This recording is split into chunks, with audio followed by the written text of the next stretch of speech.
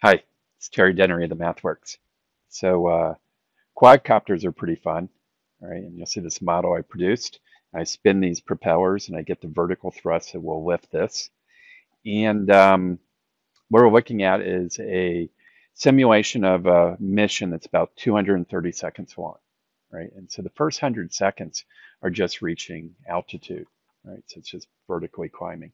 So I'll go bring you to 100 seconds, right? And I think I'll kind of show you how it approaches that position. Okay, well, whatever, 98 seconds. So anyways, we see it coming up, and this is what I like. I like how precise that stop is, and it reaches that vertical hold. So essentially, the propeller speeds have been reduced. I'm going to pause that for a second, bring it right back here. And the propeller speeds are reduced, and therefore they're generating just enough thrust to counter the gravitational force downward, right? And so what's cool about quadcopters is they can only apply thrust in one direction. But what's real cool is that these propulsion units are distributed, that they are strategically located.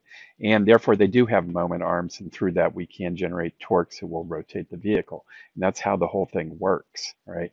And so anyways, as it prepares to move to the side, that rotation occurs by offsetting the speeds of these propellers on the two ends, and we get that torque, we get that rotation, and then it moves forward. All right. So I'm going to now bring you to 150 seconds, and we'll see it in a full lean, and we'll also see it at full speed, and so it moves very fast.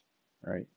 And so then finally, I'll bring you to just short of 200 seconds, and this is where it's preparing to stop. All right. And so by leaning essentially in the other direction, it will apply thrust opposite the direction of movement to essentially slow it down. And we'll watch that. We'll see it slow down, and then we'll see it just kind of roll over back into what I'd call the vertical position.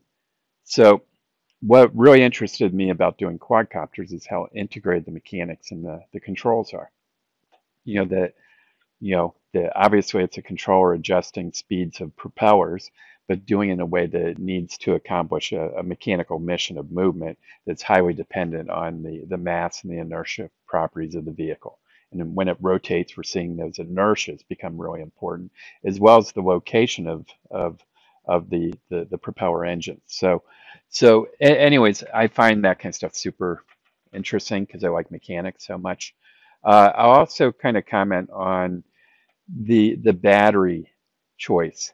The battery selection is really neat to me too, right? And certainly the idea you want a battery big enough to have enough energy, but also the bigger it becomes, the higher your energy consumption is going to be, and therefore there's an interesting trade-off that takes place there too.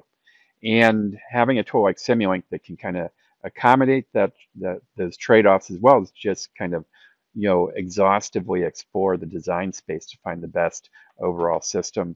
I think it's just a really, really interesting application for us. And I think the videos turned out really good, and I hope you like this series. So anyways, thank you.